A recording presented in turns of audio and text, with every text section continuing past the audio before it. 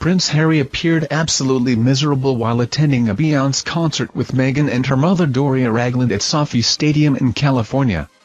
The somber mood coincided with the anniversary of Princess Diana's death. Some speculated that Harry's glum appearance might also be linked to the reception of his Netflix documentary, Heart of Invictus, which featured military veterans but focused on his past trauma. Despite its Netflix debut, the documentary failed to reach the top 10 most watched shows in the U.S. While some praised the inspiring veterans, critics believe Harry's focus on his own victimhood narrative detracted from the documentary's potential.